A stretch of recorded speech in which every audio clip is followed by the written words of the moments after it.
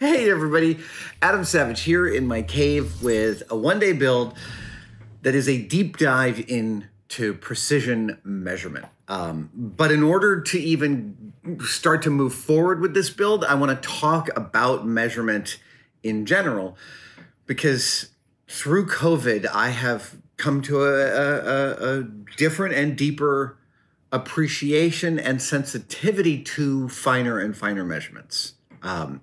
I have been using my machine tools, my mill and my lathe. I've been purchasing and manufacturing upgrades to both of them. And in the deep dive I've done into builds like the Samaritan and my my little mini chop saw base, it's just like I said, I've become much more highly attuned to precise measurements. And it's actually sort of opened up a whole new portion of my brain, is what it feels like. Oh, let me start at the beginning. This tape measure is obviously where almost all of us begin measuring things on any kind of regular basis. This is a carpenter's tape. It's 30 feet long, measured in 1/16 of an inch. And, you know, there came a time when I was learning carpentry and building stuff for a living in the early 90s, where I did get to a point where I wasn't just measuring to a line, but I was measuring to a side of the line. And that felt really, really significant. But recognize that each of the lines on this tape measure is probably in and of itself, probably about 30 thousandths of an inch wide. What is that? That's like 8 sheets of paper, give or take. And that when you're machining stuff on the mill and the lathe and mechanically making stuff that fits together, 30 thousandths is effectively a disaster. You want to be working in the sub, you know, like right around 1,000th or two. And then there is a whole level of machining that goes to an order of magnitude more sensitive than that. I am not there yet. I am now, I feel like, at about the sensitivity of 1,000th of an inch. And in terms of some of the things that I make, and I wanted to, that's what today's one day build has to do with. And so I just kind of wanted to give you a tour on this. So where do you go from a tape measure in terms of precision measurement? Well, back in 1991, when I was working for Chico McMurtry at Amorphic Robot Works, I went down to Fox Hardware on 4th Street and Mission. Or is it 3rd and Mission? I think it's 4th and Mission. Anyway, I went down to Fox Hardware there and I purchased myself a Chinese-made micrometer, a dial micrometer like this. This is a Brown and Sharp. This is my favorite micrometer right now. I have 2 of these. It's very reliable. I beat the hell out of it. It comes back for more. It's still quite accurate. A dial caliper measures in 3 different ways. Oh yeah, I've got my close-up camera here. A dial caliper measures in 3 different ways. It measures an outside diameter, it measures an inside diameter, and it measures a depth. But it does all of these generally. What you should understand is that this gets you in the ballpark, but that if real true precision, like sub 1,000th or 1,000th or sub precision, this is not even actually the tool you want to use. Yes, it can get you there. And a great machinist, a great machine operator can totally use this in ways that would surprise a craftsperson. But you should recognize that these, okay, let me talk about why there's limitations to this. If I wanted to measure the wall thickness of this piece of aluminum that I've cut off from something, obviously what I want to do is I want to measure it like that. However, I've got a problem if I grab it in the jaws and try and measure its wall thickness. Right now it says it's 0.124 inches thick, which it kind of makes sense. I don't think, oh, it might have been pre-bought pipe.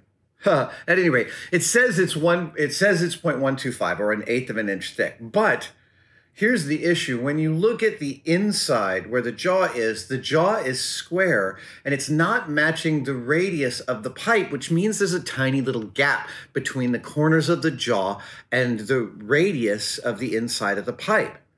There are specific micrometers meant for measuring the wall thickness of pipes, and their internal jaw is a cylinder that allows it to touch the inside surface.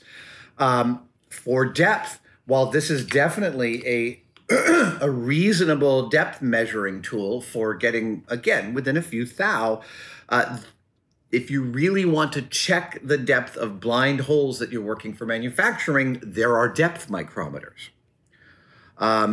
I also have an issue measuring the outside of a pipe like this, which is, again, pretty straightforward, right? I'm grabbing it on both sides. However, what you really should be clear about is that even if you, like any tiny movement this way on the side of my micrometer is going to give me a slightly different measurement. So again, these dial calipers will get you really, really, really close, and your skill can take you the rest of the way. But for larger and larger outside measurements, or for more and more precise outside measurements, you need a more precise measuring tool. And that's where this comes in. This is many of these things are called micrometers. This is frequently called a micrometer. It's an outside micrometer, and it is composed of this yoke here, these two hardened steel posts, and a barrel with some measuring increments on it. And it also has what's called a ratchet stop. So what happens is when you bring this thing to zero, so I'm going to show you that I'm closing its jaws until it hits zero. And when it does, it starts to click. That is called a ratchet stop. And the clicking is, well, here's the question I have for you. If you are screwing down a screw to measure something, how do you make sure you're using the same amount of pressure every single time with your fingers? You can't. That's where the ratchet stop comes in. You use a gentle turn, and once it starts to ratchet, you know that you have reached the same amount of torsion on the barrel every single time. This is a particularly lovely little 0 to 1 inch micrometer because it's got a digital readout. Most of them have a combination between straight up measuring marks and also a vernier scale to get below 1/1000th of an inch in terms of the accuracy. And this, like I said, this is specifically for measuring between 0 and 1 inch with an accuracy of 1/10,000th of an inch, 0.001. This is a great tool. This is a wonderful tool. And so the way you would use this is you would 0.001. This is a great tool. The free spinning of this barrel is super important to the proper running of these. So you'd bring this over to it and you would torsion it down, and it says, look at that, exactly 1/2 inch in diameter. It looks like it's 1/2 inch plus a couple of tenths. Yeah, 4/10 of 1/1000th, but yeah. Okay, so that's how these work. That's how you would use these. And because the anvil here is wider than the jaws on the micrometer, on my dial calipers, it's giving a more accurate measurement because it prevents me from tilting or twisting the outside micrometer and giving myself a false reading. All of these calipers and micrometers can be calibrated. On the micrometer, there's a dial adjustment here, so I can turn the dial to change 0 to make sure I'm always starting from 0. And commensurately on these, there's a pinhole on the back that allows you, using a special tool, to adjust the 0 measurement of these micrometers. Why am I going into all of this detail about micrometers and calipers? Because, as I said at the beginning of this video, something has shifted in my brain. And for certain kinds of builds and certain applications, I'm really starting to understand both the need and the benefits of precision. And it's caused me to understand the necessity for a whole new slate of both tools and precise tools. So I've bought a couple of new lathe chucks that replace some 30-year-old lathe chucks I've been using because they're way more precise. I bought a 3-jaw chuck recently that out of the box was 1/1000th actually just slightly less than 1,000th total run out, whereas my previous one, which is like, again, 20 or 30 years old, it's about 10,000ths of run out, which means anytime I pull something out of it and put something back, I'm going to be off true round by like 2 or 2.5 sheets of paper. Look, that's fine if you're doing a single set of operations on a piece that you've clamped, but if you need to do second operations, it becomes problematic. So I've established that my brain has been seeing things in finer increments. I am gathering some newer tools and better measuring equipment. And that is what today's One Day Build is about, because I recently received a brand new piece of equipment that I am super psyched about. This right here is my newest measuring instrument. And it is a beauty. This is a vintage set of Mitutoyo calipers. Just like this caliper, except in this box is the ability to measure everything from 0 to 12 inches with an accuracy of plus or minus 2/10,000ths of an inch. Dun, dun, dun. Look at that.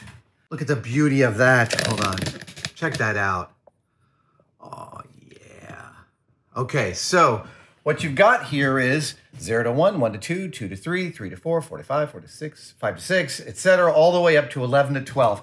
And, I mean, just look at the beauty of these instruments. Now, I got this on eBay. Whoever shipped it to me was less than careful about shipping it, and it arrived with the plywood falling out and all of these literally tumbling around in this box. I was mortified. I thought that I'd received several $100s worth of worthless pieces of metal. However, the other evening I spent about 3 hours all told, sitting at my dining room table with some mineral spirits and some light machine oil and some Q-tips and wire brushes. And I adjusted and calibrated all 12 of these micrometers. And each one of them spins beautifully and smoothly. The action on them, even as old as they are, is magnificent. And they were all within 1 thou of calibration anyway. That speaks to what excellent tools they are. But what is the build? What is the build? Well, the build is that this box needs some TLC. It needs not only some TLC, but I see the need. It not only needs TLC, but I think it needs some more structure for these. These can still move back and forth like this, and I don't like the idea of, as this box is moving, of the barrel here being, right? This is gonna bump into here. That's no good. I don't want that. So first things first, I'm going to clean up these tops, pull them out, clean them up. Then I'm going to add a cradle for all 9 of these handles. 2, 4, 6, 8, 9, yep. And then I'm going to add another set of cradles for these handles. And then I've noticed in this box that I've got all of this empty space right here and also right here. So I'm going to add a couple of expansion drawers to increase the utility of this beautiful case. Along the way, I'm gonna make sure that all the joints are solid, that all the hardware is up to snuff, and I believe I'll be using this tool for the rest of my natural life. So I'm going to build a case that can take care of it for the rest of my natural life. Yeah, I'm really excited about this. I literally just stared at this thing for a whole day. I find it so surpassingly lovely, and I can't wait to give it a box commensurate with its awesomeness. So I think the very first thing that I want to do is I want to measure out and figure out this cradle that I'm going to make, how big it's going to be, what the distance between each micrometer is, because I'm not sure it's perfectly consistent. What size hole I'm going to drill to get it all to work. And then I can pull all of these micrometers out of the box and start to work on the box itself. I'm also going to add some bracing up here that holds onto this. And I am going to be making one new tool today to support the use of the micrometers, and it's called a micrometer stand, but we'll get to that after I've done, after I've after I've done a few things. Okay, let's see. I need a piece of paper.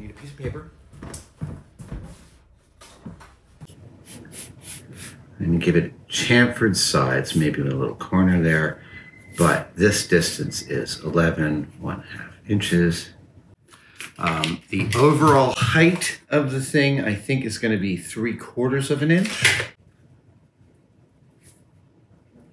Okay, and then there's going to be 9. Ha! Not bad. Okay, so the diameter of each of these, I think 3/4 of an inch is too tight. I think it's more like, no, 3/4 of an inch is too tight. 1 inch, I think, is actually too big. So I'm pretty sure I have a 7/8. Yeah. And the distance between each of these things, and there'll be a center pivot, and I'll go off of that one, I think. But the distance between these, is it really regular? Actually, it probably is really regular. You know what? I don't think these marks have been perfectly made, so I think I'm going to actually have to, measure this. So let's see. Here's the way I kind of want to do it.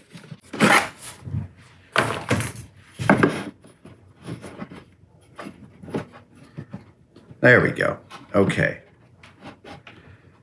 So here, oh, actually, you know what? I'm going to end up using this as my cradle. Yeah.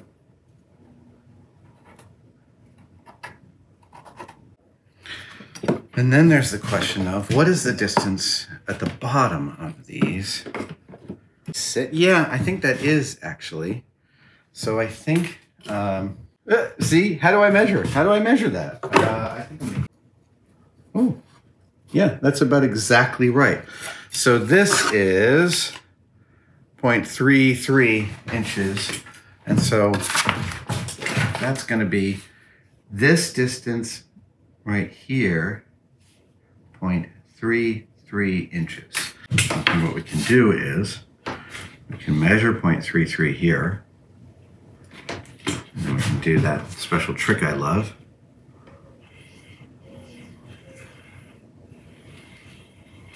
Yeah, great. So each one of these right here describes the bottom of one of my 7/8 cradles, which will hold on to the barrels of one of my micrometers. That's the barrel right there. It would fit right in that slot. I'm going to need to, this whole thing needs a little bit of readjustment. So I'm going to worry about those a little later. All right, so I'm going to be drilling 11 holes here across this. And I want the relationship between the Forstner bit and the piece of plywood to be really consistent. So I'm going to clamp in a second piece of plywood back here as I take this piece here. And the nice thing about setting up this backstop on my drill press to create a solid relationship between the Forstner bit and this piece of plywood is that as I move this down, it is always going to be drilling the hole at the exact same distance from this back end because of this fence. So now I need this back end because of this fence. So now all I need to do is line up the center of the Forstner bit with that line I've drawn. And I've got a piece of wood underneath as the sacrificial lamb to keep from hitting the Forstner bit into the table. Okay, I was just making sure my drill press table was tied down. That's an easy mistake to make. I make it all the time, actually. I saw a little bit of a slip in the Forstner bit there. I'm just going to give it a tighten. And we're going to move it to the next one.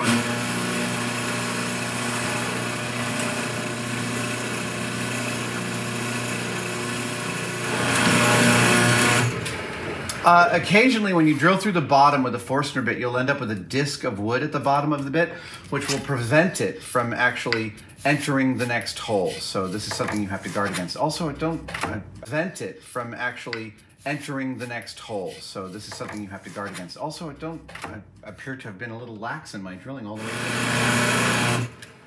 through. All right. So now I have 1, 2, 3, 4, 5, 6, 7, 8, 9 beautiful holes. And what I will then do is cut this on the bandsaw to make my actual cradle.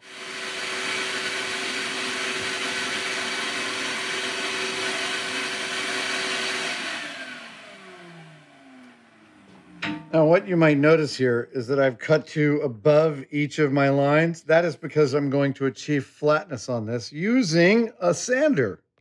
So in using this disc sander, I'm very careful about making sure that the table is square here to the platen that the sandpaper sticks to. That's really important because I'm often bringing things up to this, and squareness is what I'm expecting, and thus squareness is what I adjust for. But recently, I was actually using a combination square here in this track, and I was doing this operation, and that is when I discovered that this line isn't square to the platen. And in the 8 years I've owned this machine, I have never realized that. Actually, it's been 10 and a half years since I bought this. So yesterday, this thing sits on a big 3-inch column. The arrangement that the motor sits on the top of this yoke that tightens down. I loosened it up and hammered it and got it perfectly square. But again, I spent all this time assuming that the relationship here was parallel. And that assumption was based on nothing except an expectation that I had never checked. And when it was mission critical, it boned me. That's been, part of the journey of owning tools is realizing the ways in which they can and can't serve you, and the ways in which your expectations about them can actually lead you into trouble. I definitely got into trouble. I had to remake a part because I had boned it because these two things weren't parallel. So make no assumptions, or you make an ass out of you and umption. All right, this is good. It is square all the way around. I'm going to figure out the chamfer cut, and then I'm going to line it in some felt and get it attached to the, I'm going to start the attachment process. There we go. Okay, look at that.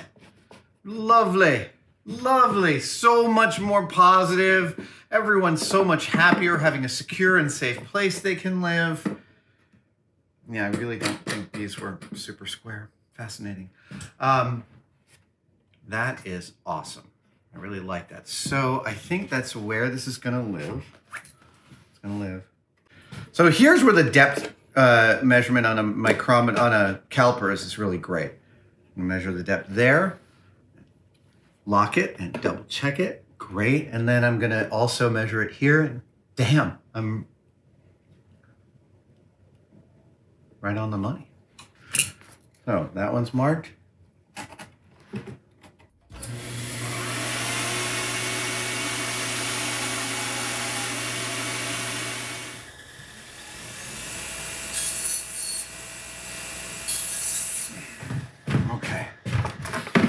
Now it's time to deal with the amount of space we have in here. This is totally trashed, and I want to clean that up. I want to replace, do I want to replace the felt here? Maybe I don't even have to. But I definitely want to add some felt here to this one to put it in.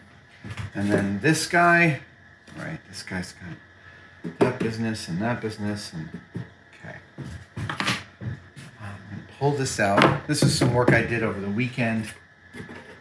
And these guys, I've just got to pull this all the way out. This is the support here for the 3 smallest micrometers, and they gotta go. They gotta go.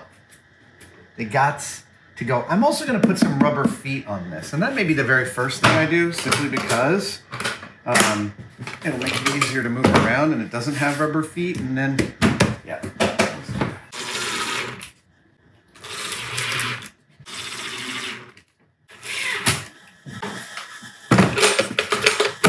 Nice. Okay.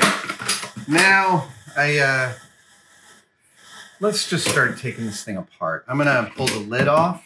I'm gonna pull the hardware off because this piece of hardware is so broken.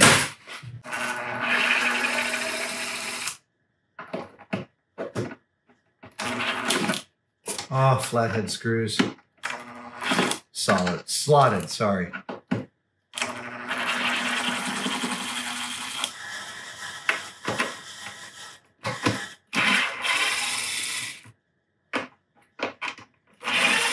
I see now that I probably should have done the base of the hinges first.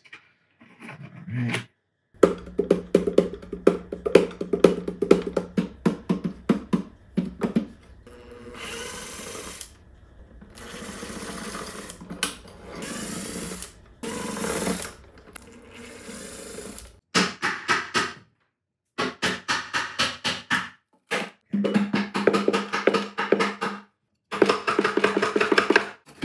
Hey! Okay, so good, good, good. Oh, what is this box? This box lives in this box, but we'll cover this box later. Okay. Let's clean this up and commensurately clean this up, and then we'll deal.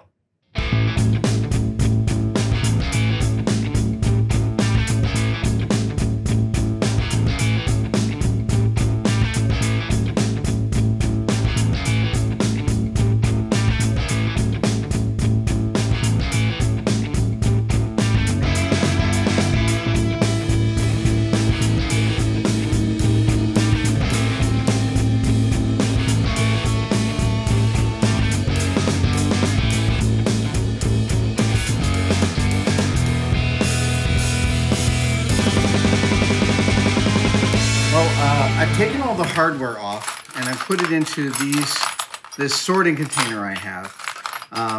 And I am now going to pour some rust remover all over this. I'm going to clean this all up. I'm not going to make everything super pristine, but I do want to get rid of some of that rust. So I covered this non-toxic rust remover a few weeks ago. I really like this stuff because it's reusable and non-toxic. It doesn't dry out your skin. So I'm just going to leave all these things soaking in this today. And then hopefully by the end of the day, I'll have removed enough. Yeah. And the sorter is really nice because it's got 3 compartments, so I can keep all the self-same screws and stuff together. I'll probably hit this all with a wire wheel or something like that once I'm finished. But we will see. I may repaint the side handles or I may remove all the paint from them entirely. I still haven't decided. Okay. So, one thing that happened was I lost my mark for where this thing lives. However, it's actually pretty straightforward that it's going to live. All right. Okay, I guess I got to put some of these things back in here. Just test them out. I think technically I only need the front 2 and the back 2. Because once they align, they align. Yeah, great. All right, so now I'm kind of inclined to not have these rest on the knurling, but actually to rest on the barrel. I think is that better or is that worse? I mean, actually, I think the knurl is better. Again, within like a very, very narrow, I mean, it was pretty much right on. I think we're gonna glue this in and then I'm going to nail it. Again, this is not a real structural join. Excellent. I'm so excited about this build. I really am. We're gonna go. Now, over here on this one, I need the ability to hold on to these 3 calipers. Yeah, I need to hold on to these 3 calipers from the underside here. Okay, so I definitely want a cradle. I want 3 little cradles. That's what I need. I need 3 little cradles. Oh, wait a minute, I have them!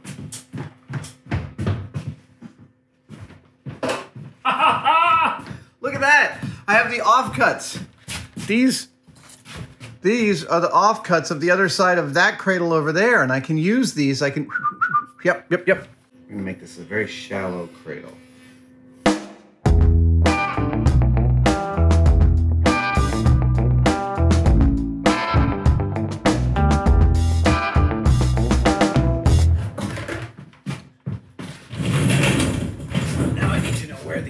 cradles go. So I need to clamp. All right. So for this one, this cradle lives here. And then this is a two. And 3. All right, let's glue those in.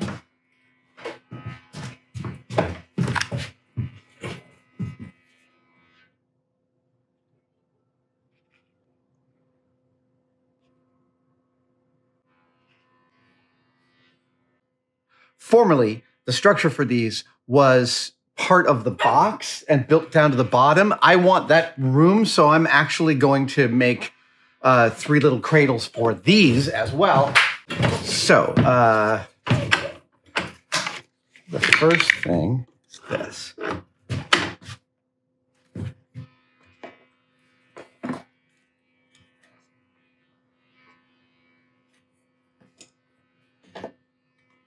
Okay, so the first cradle is this cradle.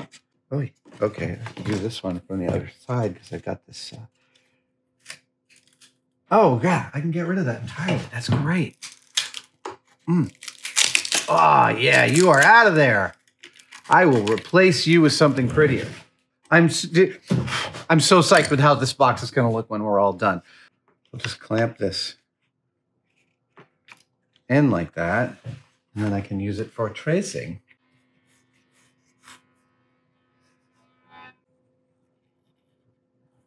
Okay, now we're going to clamp this in above that and go for number 2.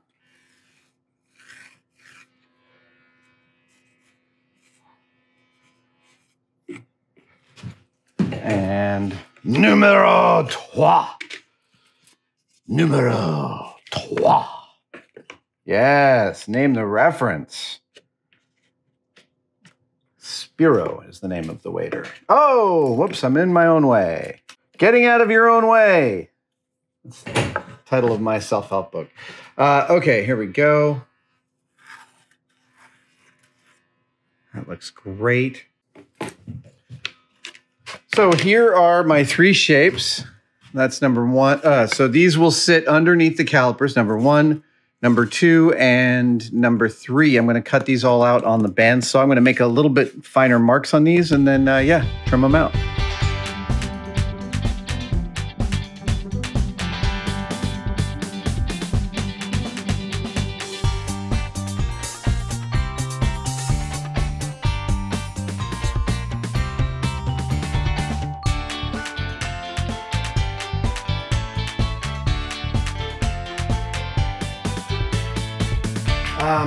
I'm going to attach some felt.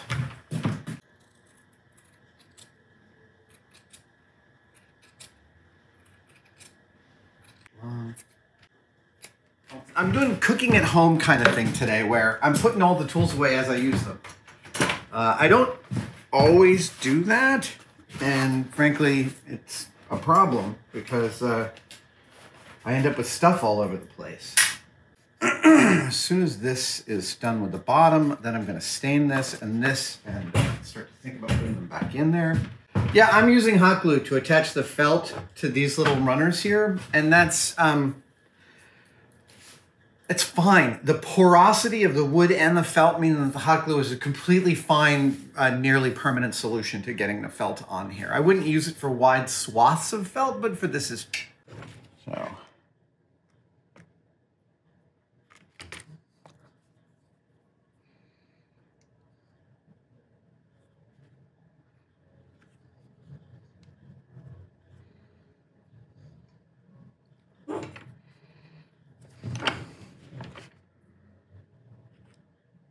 Yeah, I mean, you put hot glue on metal and it's just going to slowly work itself away from it over time. But you put it on wood and those two are going to want to remain friends forever. For reals.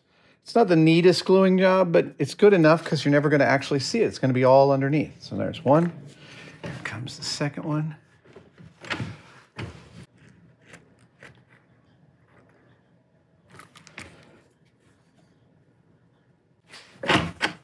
2.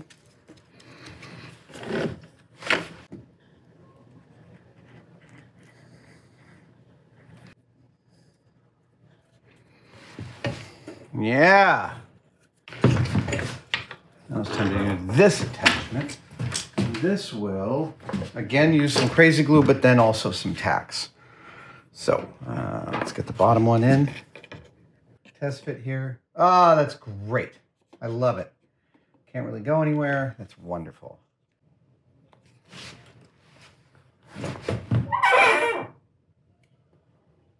I'm actually, so I guess in doing this, by like using crazy glue, using CA glue and tacks, I'm kind of using the crazy glue, the CA glue as a clamp, really. Oh, let's double check that one. That's also great. Wonderful. And then this guy.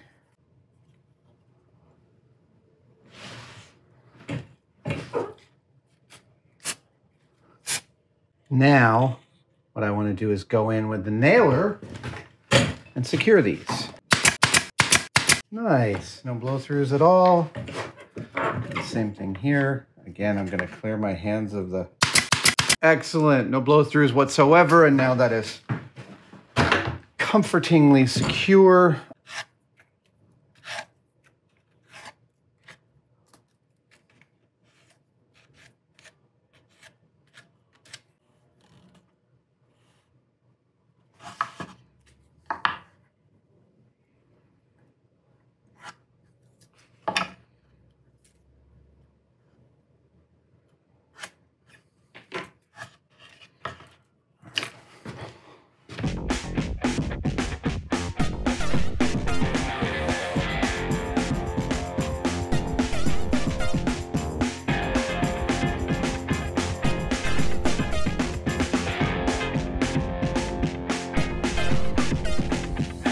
Got my little guide piece here, which should allow me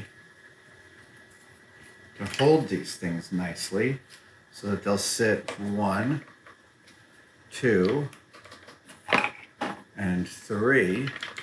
Yeah, see that? That's what I'm looking for. That's what I wanted. That's great.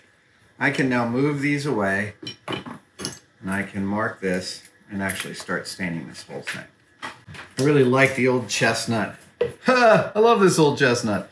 Specifically, chestnut. I like this wood stain. I like how warm it is. I think this is what I'm going to use. Oh, right. I got to mix this up.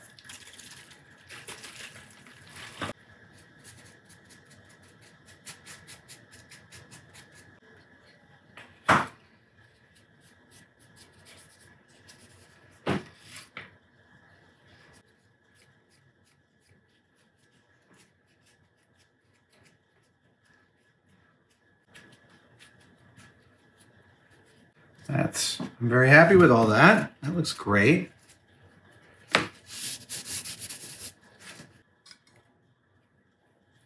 I'm just being thorough.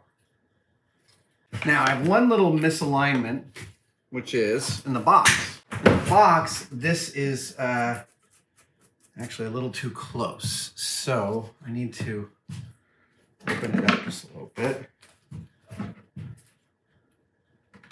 Create these little, I need to create 3 little notches here. I'm going to use a jigsaw here. I'm kind of going through some of the, yeah, I've got a metal blade on the jigsaw and that helps me because I'm going to go through some of the staples.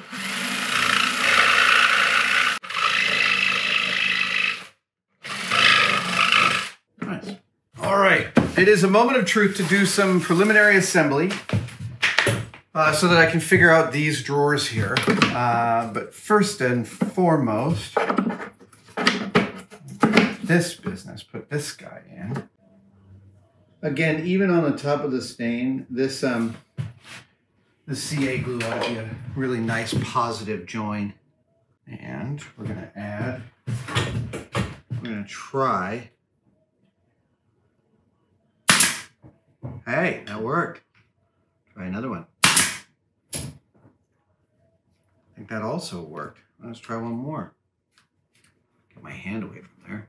There we go.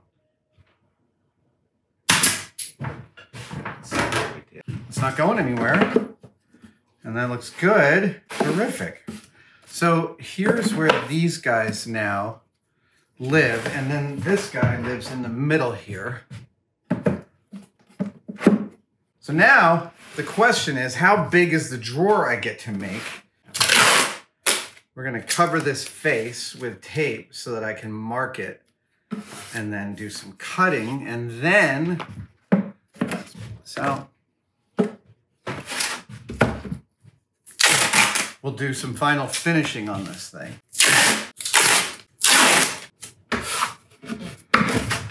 The height is here. We'll mark that here. On this front, as long as it's, yeah, as long as that's that high. It looks like I can come in a specific amount from each side, and so I shall. And I think, oh, right, I want to clear the dovetails. And I want to clear the dovetails by a little bit. Sorry, finger joints, not dovetails. What if we go to exactly 1 inch in? I think that's a totally reasonable thing to do. So, you know, I'm just like gathering, I'm lining up these measurements as I come to each one of them. I'm still trying to figure out the overall shape of this guy. And I'm just creeping up on it. I don't know all the answers, but each time I know what kind of answer I want, I'm going for it. All right, so I needed 2 12-inch drawer slides to make these drawers, and I just rode over to our local hardware store that's 5 minutes away, and they only have 14 and above, which is annoying. So my assistant's heading over to Center Hardware to pick me up some 12-inch drawer slides. In the meantime, what I've got to do is figure out the leftmost extent of this one, which is probably like there, and start cutting out these drawers. So I'm going to do that while we're getting some slides.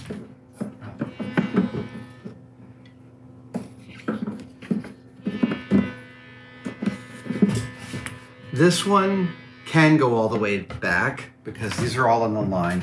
This one can't quite because these are in the way, but, oh, look at that. Okay, cool. So, I've got these 2 7-inch slides, which actually will work really great here. So the question is, how far back does this drawer go? And it's not that far. So yeah, I think that's it. 1 drawer, 2 drawers. Come all the way to the bottom? No, I don't want it to come all the way to the bottom. I want it to come like ½ an inch up.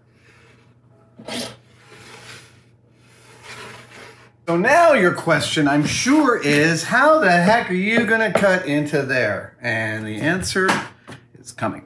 Here is how I plan to do this. It's gonna be tricky, and it's gonna be tricky, but we're gonna do it. Let's see here.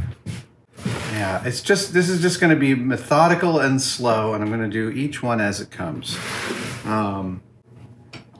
I switched out the tightening knob to the bottom so that I could not have stuff in my way up here as I'm trying to do the sawing.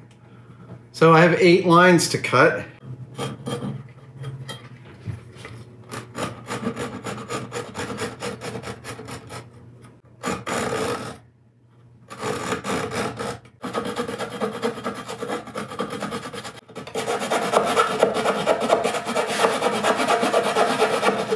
There we go.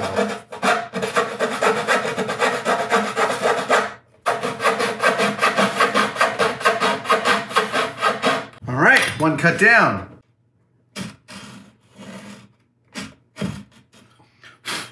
Now, normally I do this on a jigsaw because I like doing the breakthrough cut on the jigsaw, but I want a really thin kerf on this.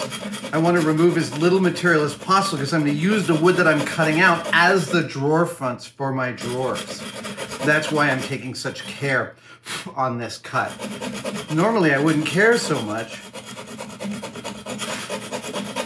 but the mod I want to make is to, I want to add these drawers, but I don't want to change the look of this box. I want to hold on to its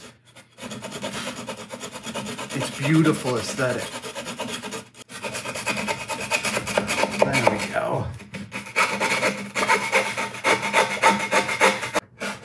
This wood is so old and dry, I can actually cut using this saw I'm using is a Japanese saw. It's a flush cut saw, and it's meant to cut.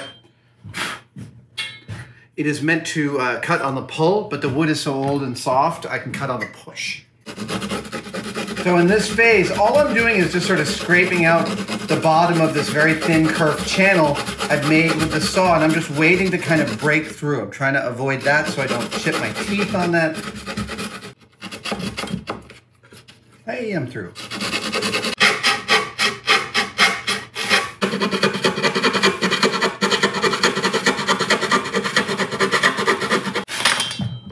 Okay, last vertical cut is in. I think I might be able to do these 2 cuts at once.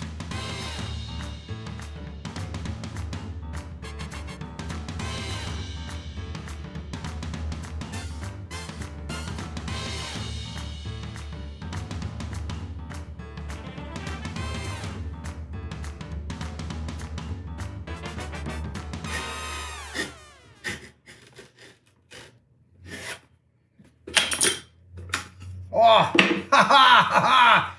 Woo! That was tough. I got some work to do to clean all this up, but there's my 2 drawers.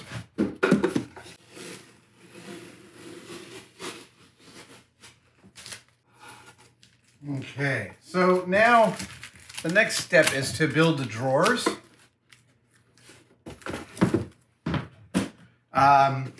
Yeah, the next step is to build the drawers into here. I need to square up the sides of these. Just square them all up and make them look pretty good. Oh, okay, so that's problematic. This piece of wood just split on me. The old versions of these boxes were made out of, the newer versions of these boxes are made out of plywood, but these old ones, I'm gonna hit that with some crazy glue. It'll eventually be glued to a drawer front, so I'm not that concerned about it. Yeah.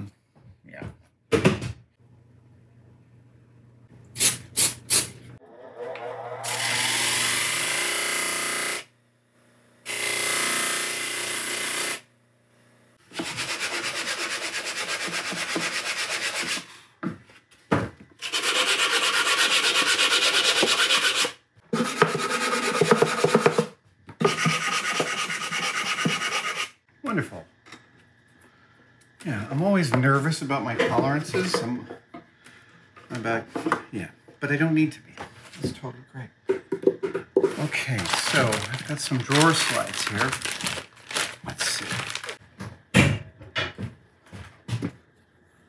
Because now it's time to decide upon the size of these drawers.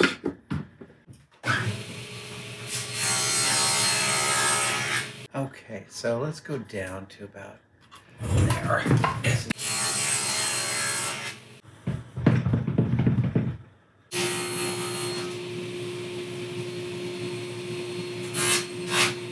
Oh, it's all going to be the 7 inchers, I think.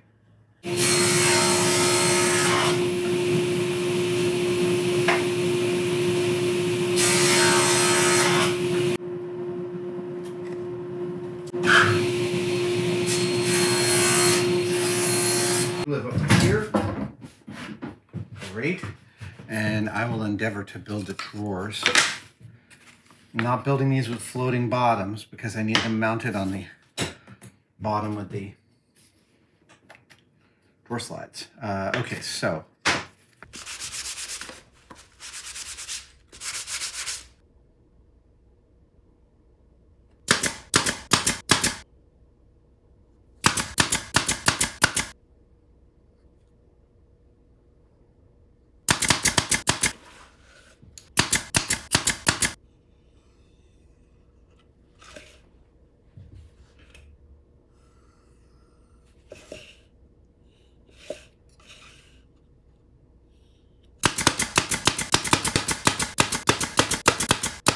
Beauty. 1 drawer down.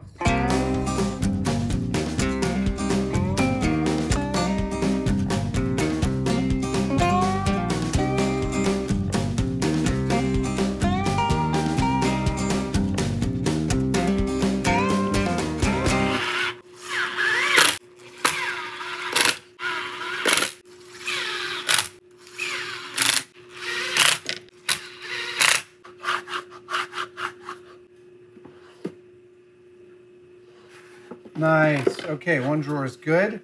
I love it. And the other drawer is getting its slides.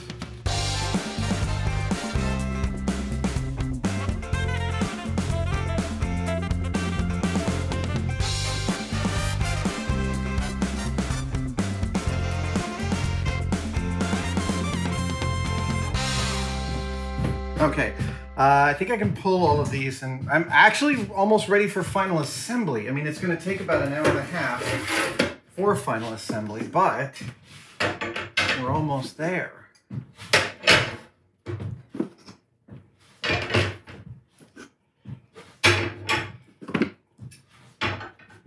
Let's see how quickly we can get all this done. So you can witness what I'm doing here. All right, here's what I'm going to do. Let's see. Right, first things foremost, I'm going to put in these little stoppy stops, which will just stop the back of it'll stop the drawer front from going past the line.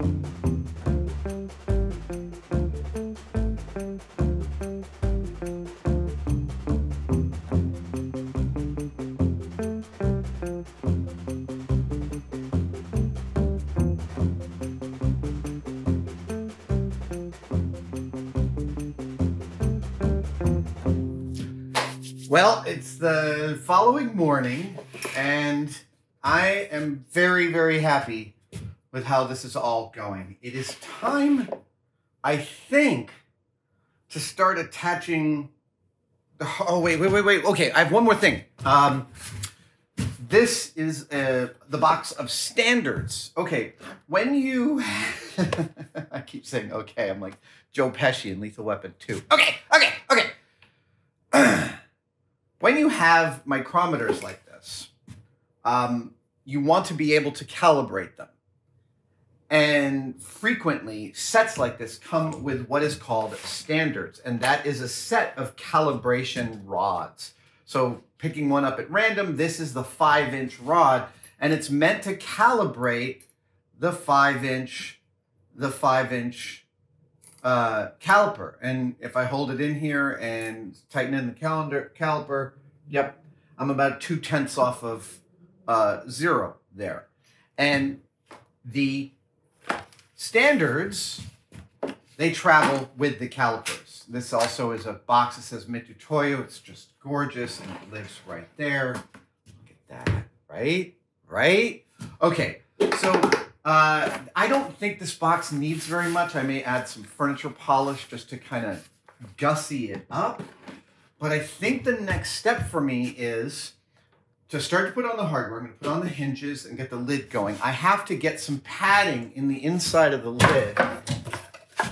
I have to get some padding on the inside of the lid to come down and cover over these so they don't move around a lot. And I'll also have some padding on these, and you can see the old marks for where the padding went. I'm going to be replicating that with some felt wrapped plywood and foam. And then I have a big plan for something that goes right here that's really exciting and weird. And then I have another plan for the top of this case, and then reattaching the hardware. Yeah, it's a full day. It's another full day. It's a 2-day build. It's a 1-day build, it's a 2-day build.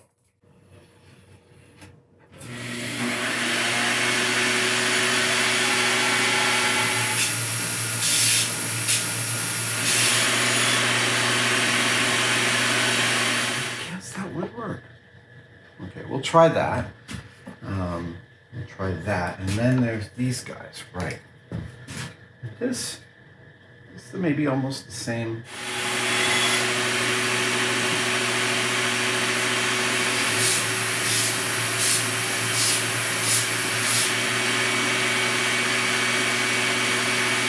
Okay, so now I want to wrap these guys in felt. Do I? Okay, wait, no, they're all the right height. And I know that they're all the right height because the box fits on top. What I can see is that these come within 1/8 of an inch of the top, and the box lid goes down, and that means with the felt, it should be absolutely perfect. So all I need to really do is, well, you know what? Yeah, I am going to try it that way. And if I have to cut that back a little bit, I will. We're just going to do a quick test. I'm going to do it using a little bit of this double stick. Sorry, the order of operations are that if I get the size of this wrong after I've wrapped it in felt, then I have to unwrap it and redo it. So I have to figure out its exact right persuasion now as opposed to later. There we go. Okay, that's where it goes. That's awesome. And I'm just going to mark that so I don't lose it. And if this sits here like this, it doesn't seem... No. It doesn't seem to inhibit it. Okay, great. Great. Great.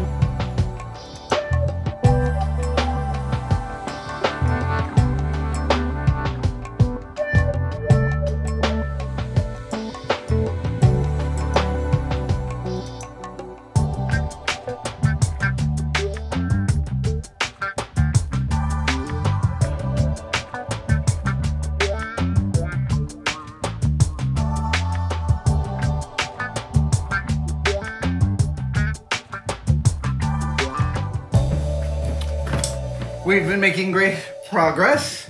The lid is finished. I've got the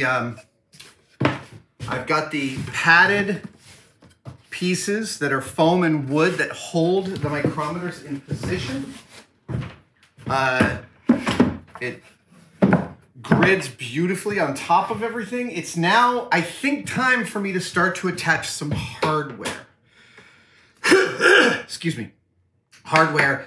And that means it's also time to manufacture a couple of things. One is a pair of brass knobs for pulling on these drawers. And then there's one other thing, which I'm not going to tell you about just yet because it's another part of this build. We still have a few miles to go before we sleep. Yeah, there's still some to go, but it's coming along great. I'm having a great time with this build. What that means is it's time to look at our hardware. And that means pulling out the hardware we've been soaking in the rust remover. And I'm going to put on some rubber gloves for this because, yeah, these will be messy. I'm excited. This rust remover is fantastic. All right, I poured out a bunch of the rust inhibitor. So the first things I want to attack are the hinges. Oh my God, look at these. These are brand new. That's incredible. So we get the hinges, and we have the clasps, and one of these is bent and needs a little bit of love. But, oh my gosh, these are all gonna look brand spanking new.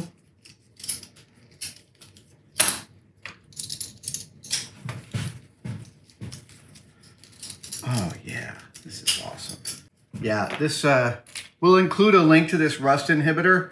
I linked to it in a tooltip a while back, and I really like it.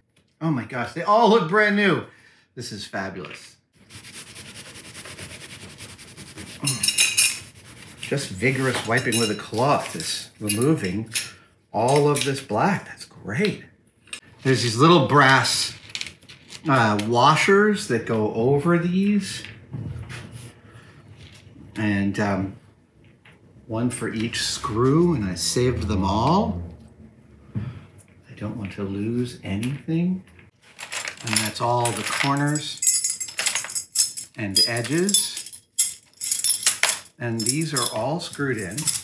I may actually toss some thin crazy glue in the holes each time I do one of these so that I have a little more gription on the screws, because many of them were actually like super loose.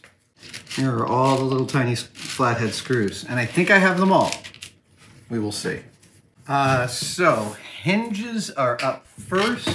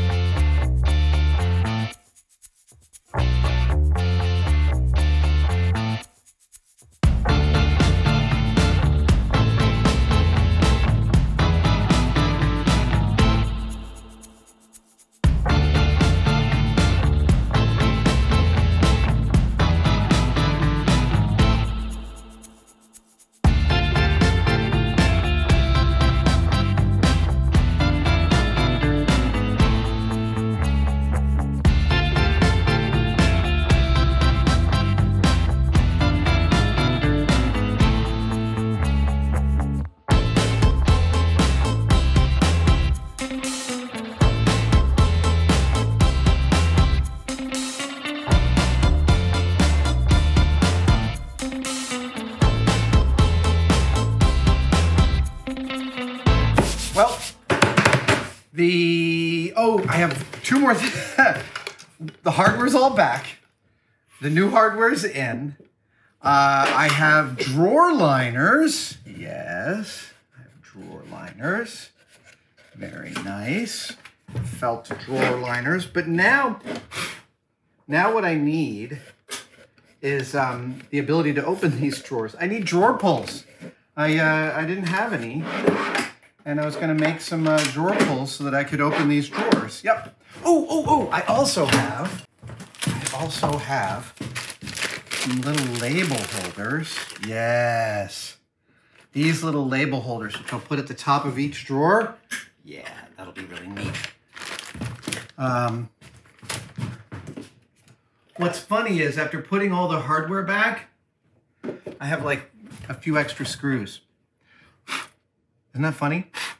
I mean, all the hardware has all the screws in it. I think they came from the fake feet or the feet that had worn out in there. Okay, so next thing I'm gonna do is to machine some drawer pulls out of brass and put these guys in, and then we still have a couple more little doodads to install. All right, so what I'm gonna do is I'm actually gonna make a couple of ring pulls. So I'm gonna turn a pair of ringish type pieces out of this. I'm gonna use my new 2J collet chuck, which I'm very excited about. 2J collets are great because they get very big and they grab very securely. Yeah.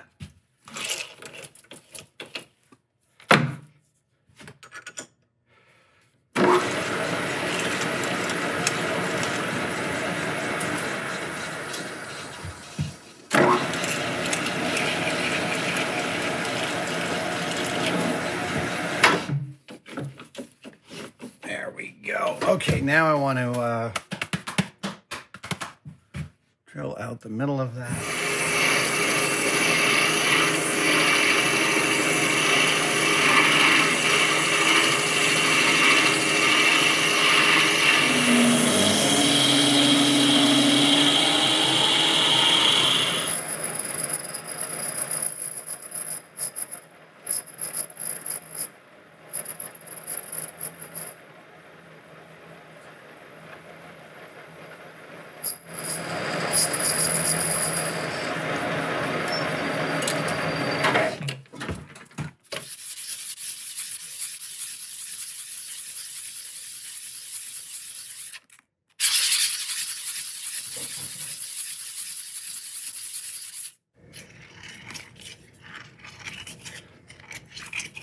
All right, there we go.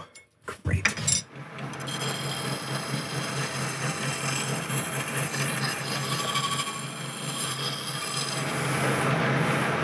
Lovely. That is very happy. Nice. Turns out my index finger, 7/8. Okay, second ring. This, by the way, is a lathe file. I learned about it on this old Tony, specifically made for not overloading and being used for lathes. And I love it!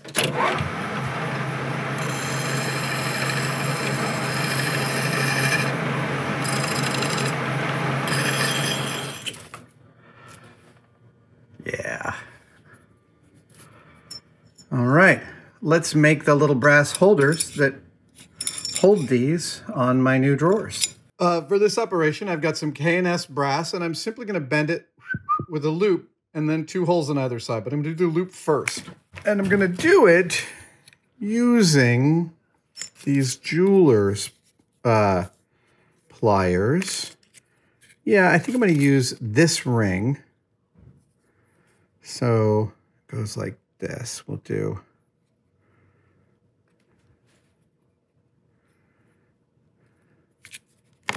Yep. Yeah, I like that. I like that. Okay, so then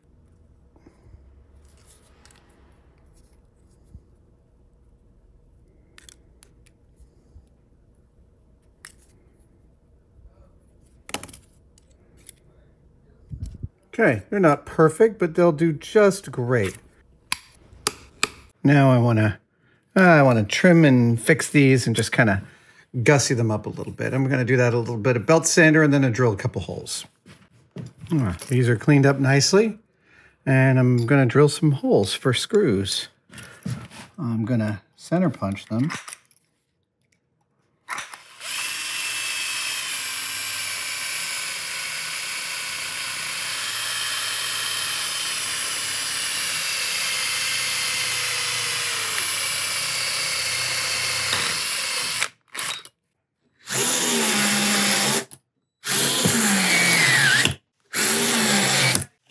Excellent. I know this looks kind of hand-hewn, but to be honest, that's actually what I want. I want it to feel like a craftsperson has taken care of it, because a craftsperson has taken care of it. The witness marks of the problem solving are part and parcel of the biography of this box. Okay. Now, we can open these. I'm so happy. I have a couple things I need to do. One, I need to open that.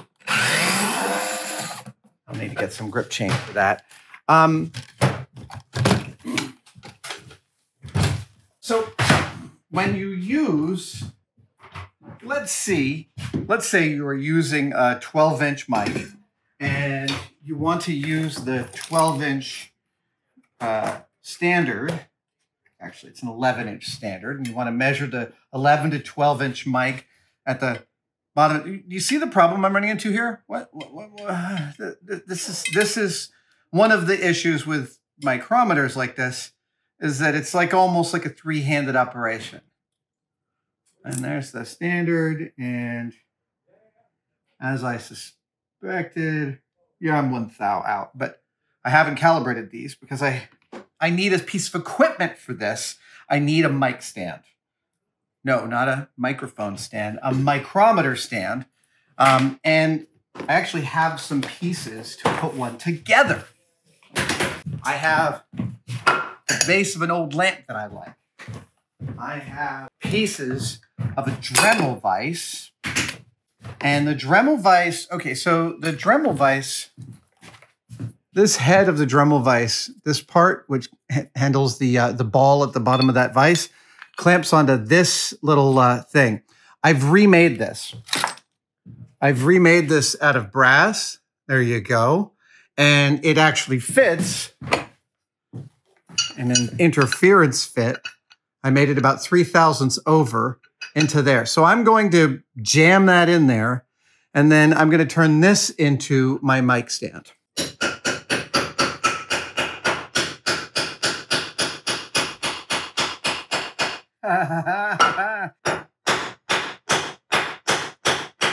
If I did this all correctly, that clamps to this and also to this. Okay, so loosen. Yeah, it spins. That's great. Oh, it feels just as right. Oh, it's nice and positive. So now here's how this works. I open this up. I put my mic in there. And now I can run the standard. I can hold it on the standard and I can calibrate everything. That is my mic stand, my micrometer stand. I had no idea it would go that fast. I thought there'd be a bit more fiddling, but everything else has a home in this box. Where will this live? Okay, well, that's where this next step comes in. We're doing some final assembly. Standards live here. And the mics. Oh my God, I'm so excited. I just love stuff like this. It fills me with such relaxation. Delicious. Delicious feeling. So, you're wondering, as was I, where the hell could a mic stand live inside this box? Oh, this is so great.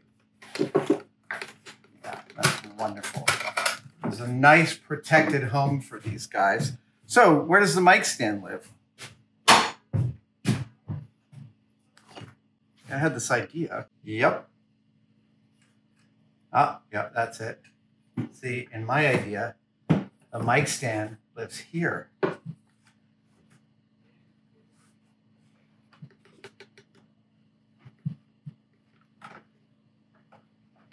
Right? See that? If I get this right, then I could just put 2 bolts here that come through. I could put 1 bolt here and 1 bolt here and a single nut over here. Actually, let me get the other camera on it. Does it clear? And that clears. So I kind of want to just drill a hole there, a 1/4 inch hole. And I'll mark this one. See, I'm just going to have a countersunk up there. I'm going to do a little slicey slice here so that I don't pull up the felt.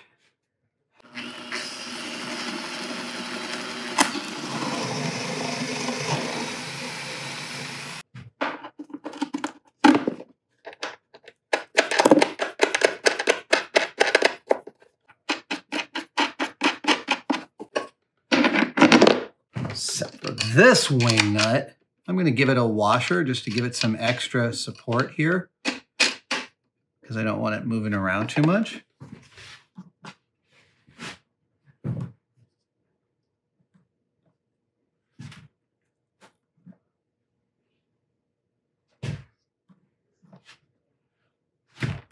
Oh, oops.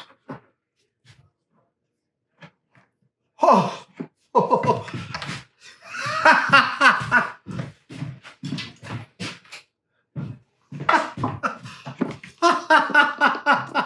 I'm so happy.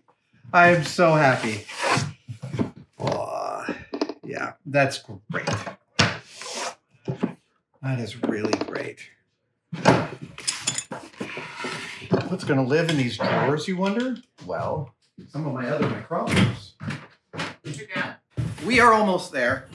We're almost at the finish point.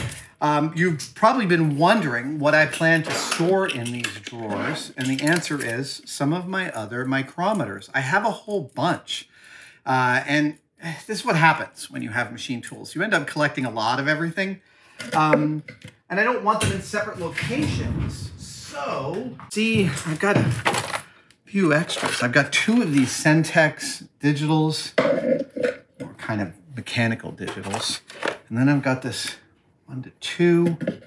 That can live there. Oh, I've got a depth micrometer. I didn't even know that. Okay, that lives there. We'll also keep the wrenches there because I like having everything in a single location. All the wrenches. All the wrenches! That needs work. That's the original 0 to 1 inch that came with this, but it's still really rough. I still need to work on that. Okay, I'm actually going to keep that in there. Yeah, excellent. And these are all vernier gauges. I don't really think they're more like, yeah, I think I picked these up at garage sales and stuff before I even knew what the hell this stuff was for. Ah, and a 2 to 3.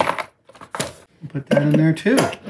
And now my micrometers all have a good specific home. One more thing. I know, I'm Steve Jobs. I have one more thing, which is... The one more thing is that I want to label these guys. They are labeled down here as to which one they are, but the labels have long since worn away from excessive use. When I first got these, they were super dirty. I spent a lot of time cleaning them up. I think I said that at the beginning of this. I'd like to put a little label on all of these necks so that I could see which one goes where at a glance. And the only white marker I have are these. I've talked about these before. These are the Kugel's correction pen. I love these things, but they're not thin. And so I reached out to Sarah Parkek. You would know Sarah as the space archaeologist. Her Twitter handle is Indie from Space. Sarah is literally a space archaeologist. She uses technology and her own brilliance and crowdsourcing loveliness to find heretofore unfound archaeological digs. And for her bona fides, you know how the whole Indiana Jones movie is about finding Tanis? Sarah found Tanis. Yeah! Okay, so I reached out to Sarah and I was like, Sarah, what do archaeologists label their stuff with? Because I know that it's like a nice fine paint pen and it's not a Sharpie. I don't think it's a Sharpie. I don't think it's alcohol-based. What do they use? And she said they use Staedtler pens. Staedtler pens. So I bought a set. Now, these are rapidographs. Oh, we're going to get into it. I'm going to open these up. But because I don't want to label these dark, I want it to be seen, right? Because I like my whiteout labels here that you can see from across the room. So I bought some white ink for these Staedtler pens, and we're going to see if I can't make some labels in light colored ink. That will be the finish of this guy. All right. So what is a rapidograph? A rapidograph is a type of drafting pen. It's a type of drafting pen that's meant to feed ink out towards where you need the ink. Old drafting pens used capillary action and some very finely sharpened points, like a kind of a metal version of a quill pen, to bring ink out so you could do fine drafting. Rapidographs do this by using, it's actually like, it's like this, okay? So the tip of a rapidograph, here is the ink. This is the ink well, and it connects up to the body of the pen and comes out a very fine point. Now, this is the tip of the pen. This is where the ink comes out. But in here is this little carrier with a tiny little hair coming out of it. And as you as you draw, that hair helps capillary the ink out of the tip, but also it helps keep that tip unclogged. I know about rapidographs because they are the pens used by animators to draw black lines on clear acetate since time immemorial. And my father was an animator, and so I grew up with rapidographs. I grew up cleaning my dad's rapidographs for him. They come in many different thicknesses. I'm going to try the thickest one and see if it works here. That's an 025. That's an 07, 035.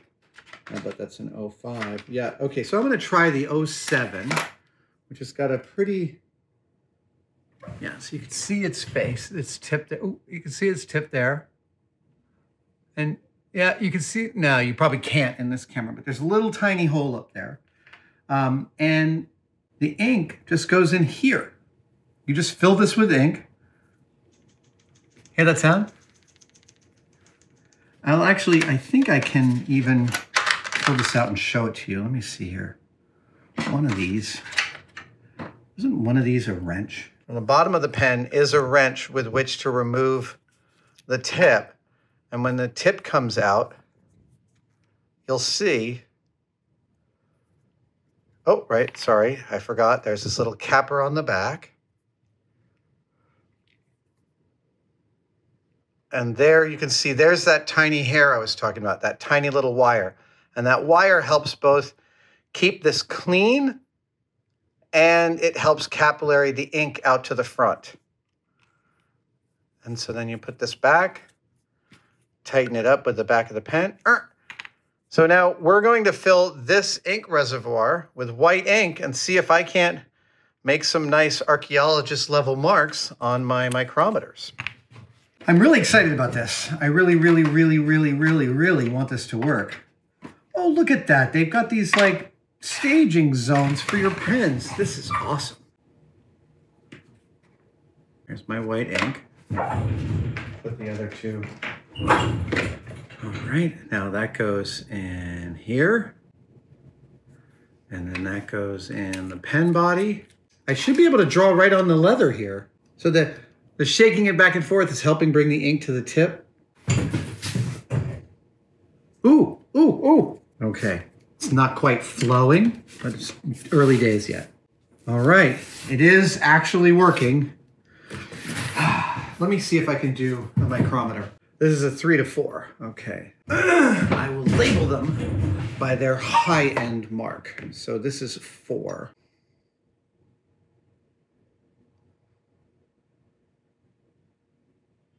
Hey, that's totally working. Ha! I love it. Look at that. Okay, we're breaking out the whole set. We're actually gonna do them all.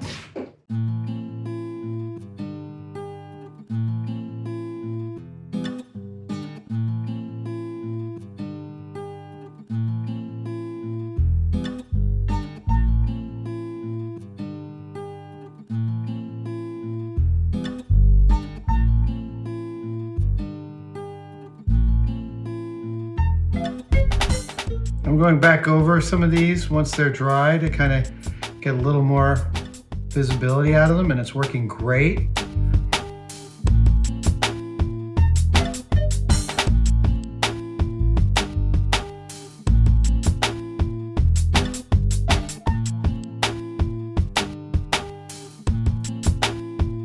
This white ink is not as thin or free-flowing as black ink, that's for sure.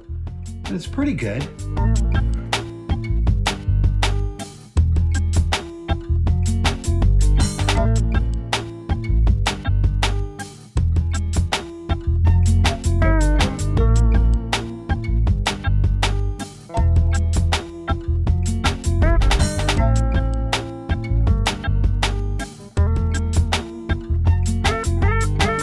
Ah, there, it works beautifully. I'm gonna label both sides of each one of these. Oh no, I guess I could just label that side. Okay, this is a 425.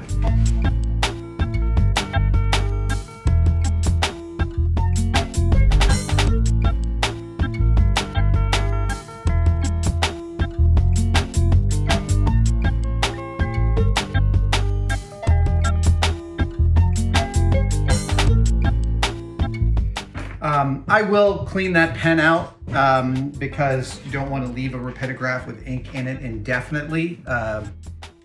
No, I can't really take this ink and put it in the rapidograph. I think it could easily mess it totally up. But here we go. I'm gonna give this my name.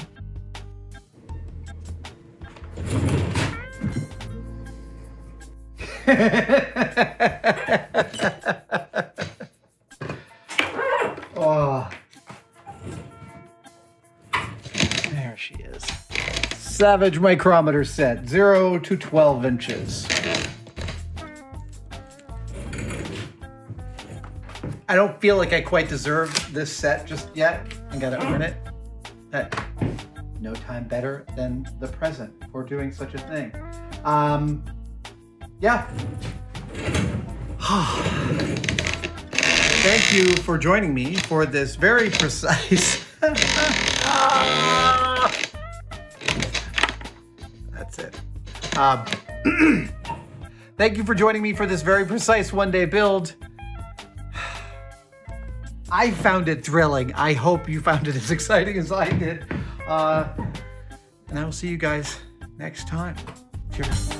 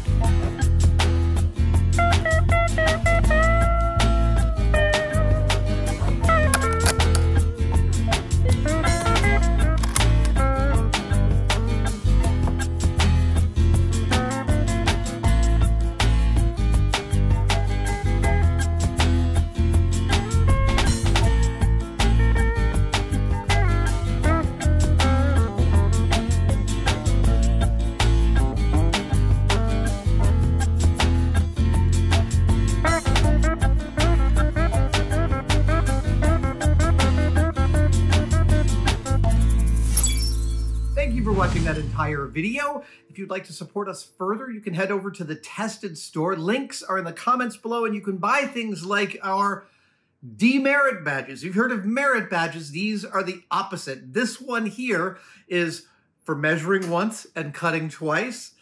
We went back and forth whether to measure once and curse twice, because that also happens. We went with the cut twice. And this is one of my all-time favorites. This is when you accidentally release the mysterious blue smoke that makes all electronics work, and then they no longer work. You can't release that smoke. Head over to our store, get yourself some demerit badges, and we will see you next time.